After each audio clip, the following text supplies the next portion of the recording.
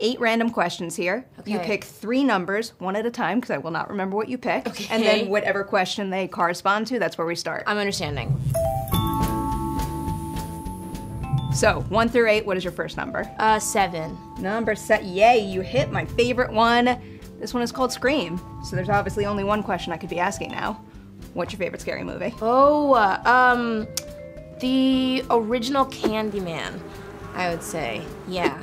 Excellent choice, excellent choice. Do you have a favorite horror subgenre? I like a psychological thriller, if that can count as a horror. Like Very when I much. think about like, oh my gosh, why am I forgetting the name now? Clarice. Oh, Silence of the Lambs. Silence of the Lambs. Like I can help you with these. When I think of Silence of the Lambs, that's freaky. We need you in a horror movie now. I mean, let's see who's around. I speak things into existence on I Ladies' love that. Night. Now it's for gonna me. happen. Yeah. You want to speak like a pool into existence? Well, I'm gonna speak an Emmy nomination into existence. I have no problem saying that out loud because I say things that are true, and I think I say things that are deserving as well. But I'm gonna say one more thing to try to manifest it. Of all of the iconic horror franchises out there, if you could join one, which one would you pick and why? Huh. I feel like people have fun on the Chucky movies. I just feel like that's like a fun like set. I would do that. Or I would do like a Saw movie and really just get like something freaky happens to me. Both are still going. Both are alive and thriving right now. Or Final Destination reboot. Well, they're making a new one. I don't know where they are with casting, but the directors who are making that movie are A+ guys, and I feel like that should happen. Great, we're manifesting things from out here. Before I spend all of the time on one question, what is your second number? This interview with my shadow agent. My second number is 4. All right. Number 4 is also a fun, silly one.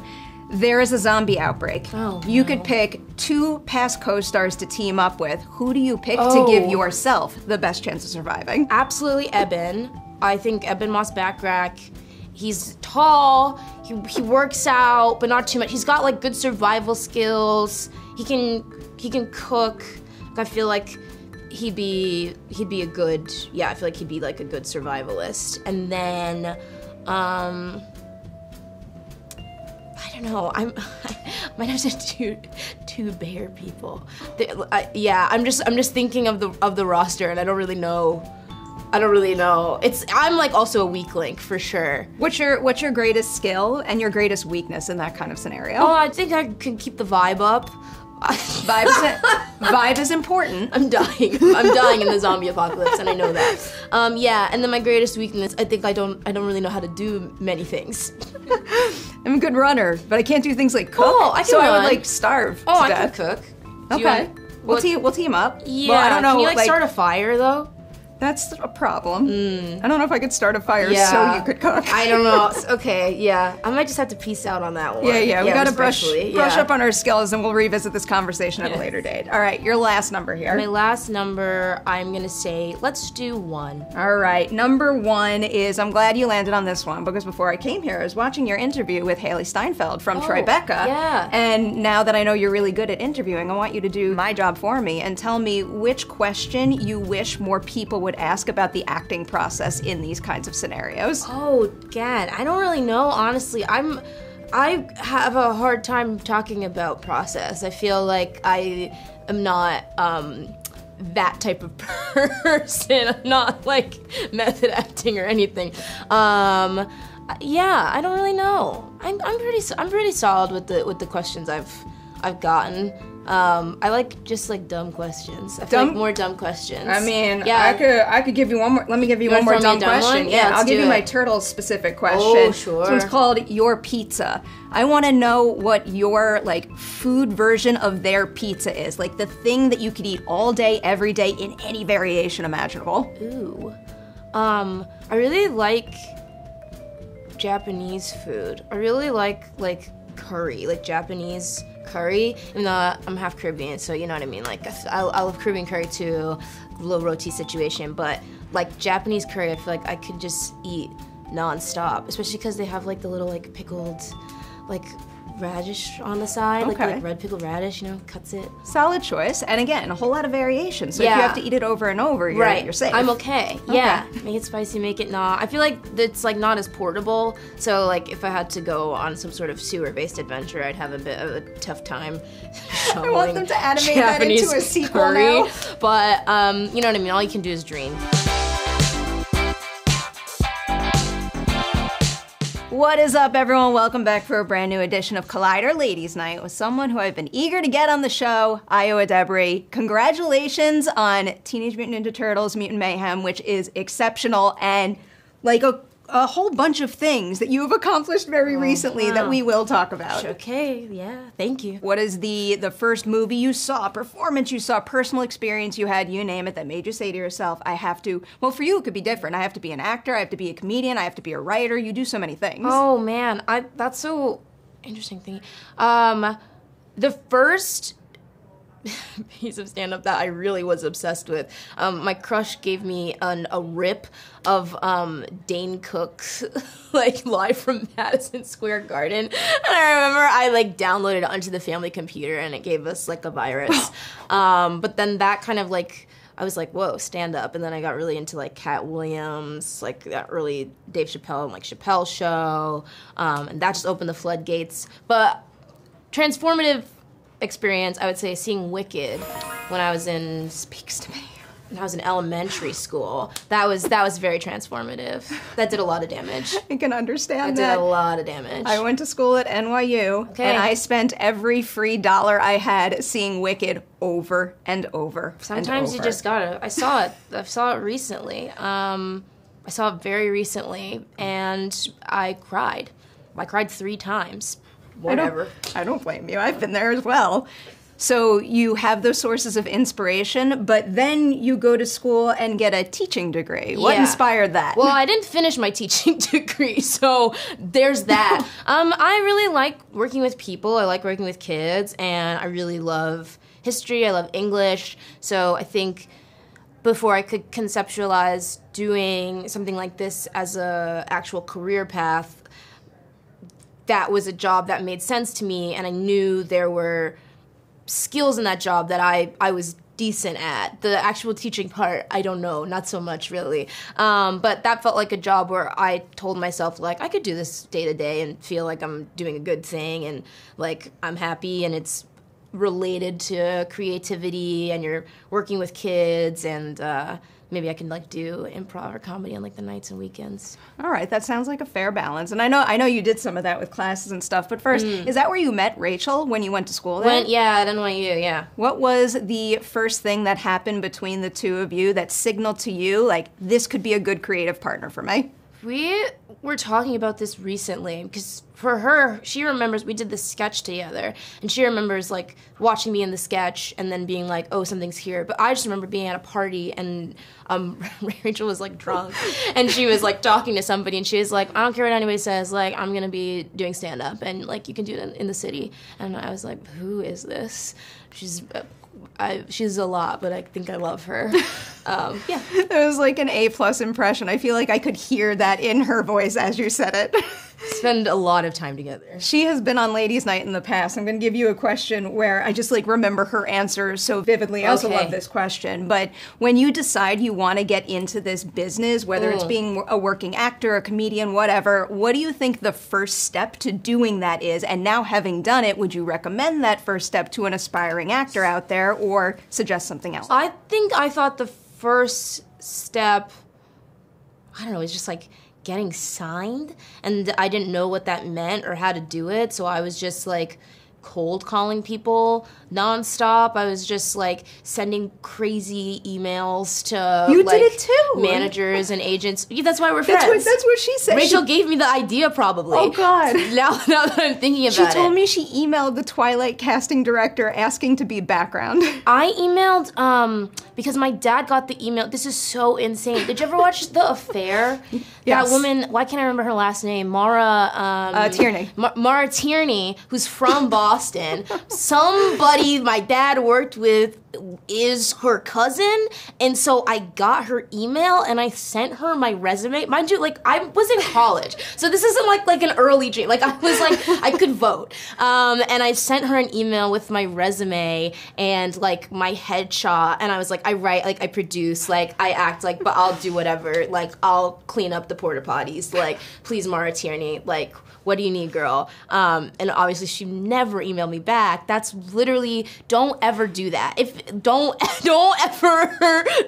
do that. I will say, I did that, and I got a response and an offer for an internship. But that's different because you went to like a job, or like a person who can give you a job. No. I went to Mara Tierney, who was like an actress on The Affair. A producer of a major film franchise that's out like of the blue. A producer. You know what I mean? It's not like Mara Tierney in The Affair. Like, if somebody emailed me for a job on The Bear, don't do that. Like, with love and respect and like hope for your career, don't send me an email. Don't do that. Of all of your earliest jobs, or I guess any job for that matter, which one do you credit with putting into focus most? What is most important to you in terms of the stories you're telling and the types of on-set environments you work in? Oh, I mean, I think The Bear, for sure. It's just such like a beautiful, positive experience, and it's such a show that I know can be stressful to watch, but filming it is so gentle, is so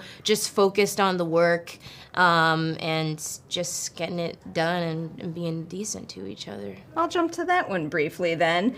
When you first signed on for The Bear, what is something about Sydney's journey and who she was that you were most looking forward to playing? But then also, what is something that popped up along the way about her that was more creatively fulfilling than you ever could have imagined? I was really looking forward to like taking cooking classes.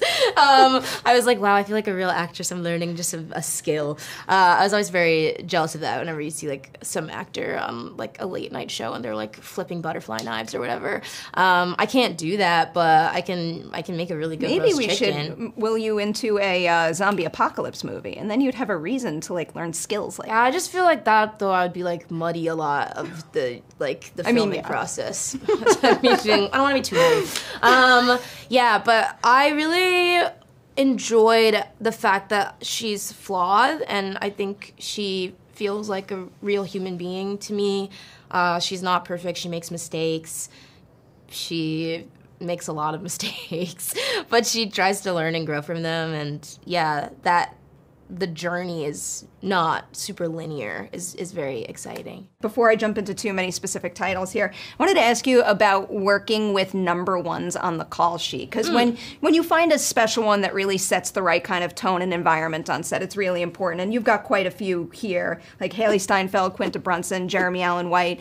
Do you find that a great number one on the call sheet has any shared trait where all three of them have it, but then also can you tell me something different about each of them that, sets the tone in a unique way on each production? I mean, they're all just incredibly skilled, I think, and have really hard, impressive work ethics, which I feel like is definitely something that trickles down. But also just like kindness, patience, having a good attitude, that's all very important. And they're all different people in their own ways, but I think those are definitely shared traits that they all have. Yeah. It's that simple. If only everyone would realize it's that simple. Yeah, but it's also like, it's not when you're getting up at like 3 a.m. and you're in makeup for 2 hours and or scripts are changing or, like sets change. There's a lot of people always wanting your attention, like, but also it's like, that's part of the job and that's like the fun. And so. Okay, I'll go with that for a minute. Can you kind of like peel back the curtain and share maybe a time on any set you were on where like the pressure was high, you were stressed, and you needed to find some sort of like relaxing outlet or a support in order to, power through it and get the job done well? I mean, on Bottoms, it was just so hot in New Orleans. Oh, no. It was just hot. And me and Rich are like these, like, troubled teenage lesbians who are just wearing, like, huge polos. Every T-shirt is bigger than God. And, yeah, we were all very hot, and we were doing a lot of stunts outside. And it was also, we were shooting overnights. So that was, like, you're just tired because you get to set at, like, 3 p.m. and then you're like there at 3 a.m. and you're like, is time real? Are any of us? Are we all sort of astral projecting? And maybe yes, but we were like making TikToks together, just like to de-stress, and that was cool. Yeah, it makes all the sense in the world. Yeah.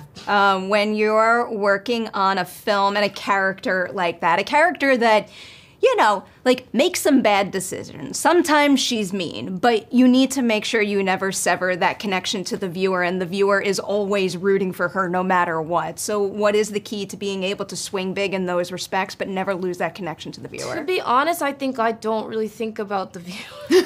I think if you're thinking about how people are going to receive something, it's, like, impossible to tap into the character. So I think just, like, making sure that you are connecting with the director whose vision it is and with the other actors around you to make sure that you're keeping, like, the story straight and the emotions there, even though, like, Bottoms is, like, a crazy comedy. But it's like, as long as we're locked in with each other, like, that's what matters the most. And, like, Emma's locked in. But we did do a lot of, in prep, like, we would go, like, page by page, line by line, like, tracking the emotions, making sure she felt like an actual person to me underneath all the ridiculous things she's saying or doing. Is that something specific to Bottoms, or do you like to approach all your roles that way? I think that's something that was specific to that process with Emma, for sure. Do you have a consistent thing you like to do to prep for all these roles? I mean, like, really, truly, honestly, the one thing that popped in my mind was that I just watch a lot of, like Miss Marple sort of vibe stuff, like, while I'm filming. Okay. Or, like, things like Psych, Monk. Like, I like procedurals that just kind of, like, soothe my brain a little bit so I can just, like, focus on work. I respect that choice.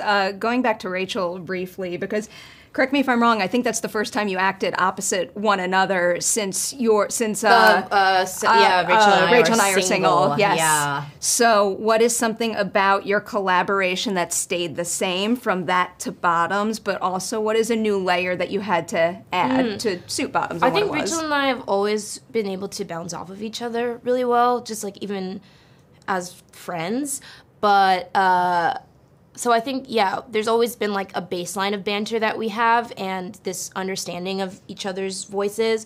But since that time, so much life, I think, happened for the both of us, personally and professionally. And I just had this really crazy sense of, like, wow, we both have just grown so much, like, in our actual skill set. And so we were able to bring our different areas of knowledge to this one project and just, like, sort of help each other. It was really, honestly, like, one of the best experiences. We were in, like, a honey wagon, like, sharing a honey wagon, like, in the middle of, like, lightning storms in New Orleans, but we just felt like we were sharing a comedy brain. Like, it was dope. Literally where I'm going on Thursday, and all the talk about heat there is just, like, making me sweat early. I don't want to say anything negative about New Orleans, but it was really hot. I've been warned. There were lightning storms, and the leather jacket stays here. Yeah, there were termite swarms where the termites would be mating, and they would be in the sky. I'm sorry? Oh, no, I'm going to Google this later, and it's going to keep me up at night, and it's going to be don't film, like, fault. a teen lesbian sex comedy at night across from a lake, and I feel like you'll be fine. But there were all these crew members. We would all be, like, so hot, and they would just be like, hey, don't worry, baby, like, trust me, like, this isn't even that bad. Once I left to go to work, and I came back, and I had no steps. And you just be like, what are you talking about? And they'd be like, the termites, you know? So, yeah. But New Orleans is cool, okay. Jazz. Yeah. I'll be fine. Beignets. Yeah. Zatarans. I'll just keep thinking about those keywords. For Turtles now, one of my favorite things about this movie is that it feels like the Teenage Mutant Ninja Turtles I grew up with and know and love so much, but it also feels uniquely its own and like it can be an on-ramp for someone who has never seen anything Turtles related in their life. So with that in mind, what is something about previous iterations of April that you wanted to hold tight to, but then also what's something you deliberately did to make this version of the character your own? I mean, I think the fact that she's like a journalist, that she's got this friendship and this bond with them, and is such an iconic character to people. I feel like there's just a lot of people who have so much fondness for her, a lot of early first crushes. But I loved that in this iteration, I felt like she just had so much agency and was her own person, and had her own goals, and with that, knowing that, wanted to, like, uses that or feels that in tandem with the turtles, if that makes sense. Like, she has her own goals, she has her own drive, she wants to, you know, crack a story, but she realizes throughout the journey of the movie also how important friendship is with these little turtle freaks. So, yeah. The chemistry in this is impeccable. Is it safe to assume that you did get to do your sessions with the other actors? I got to do some, but mostly the boys were just going together, and then I was, like, responding to their everything. Is there anything you heard one of them do in one of their recordings that, like shocked you and maybe brought something out of your own character that you didn't expect? What it did bring out in me, I think, was the feeling of being like a teenage girl around teenage boys, where you're just like, oh my God. Okay, yes, absolutely. Either I will just sort of be silent and watch this, or I will just say, this is dumb. And which, like, in a loving, fun way. I get it. Yeah, because, yeah, if you've been a teenage girl, then you know that feeling. But, yeah, there's a bacon, egg, and cheese bit that was really shocking to me. That was just really shocking, and is incredible. But I was just shocked by it. Yeah. It goes on for a while, goes too, on for and it's so great. long. It goes on for just as long as it needs to. And I think I don't know if I was there for that one or one other moment, but I just remember really being like, okay, yep, yep, okay. And then, like, in the actual film, it's like me being like, yeah, okay. It's all right. just like one of many pitch perfect moments in this movie. I have to wrap with you soon. I will end with one silly question. I play a would you rather acting game fairly often, and one particular question suits your character in this movie quite well. Would you rather have to fake sneeze or fake vomit in a scene? Devastating. Fake sneeze. I feel like I've actually done my fair share of fake vomiting, believe it or not. I would love to do a fake sneeze. I love, like, in Bridge of Spies, Tom Hanks, how he just, like, has a cold throughout the whole movie. I think that's, like, so sick. It's not the reference I was expecting to hear during a Turtles interview, but I like it. It's the one that I gave. Unfortunately, the one that I gave. I could talk to you all day because you have so much wonderful stuff to celebrate. So the door to Ladies' Night is open anytime you want. Congratulations on Mutant Mayhem, Bottoms, Theater Camp, The Bear, and everything to come in the future. Thank you so much.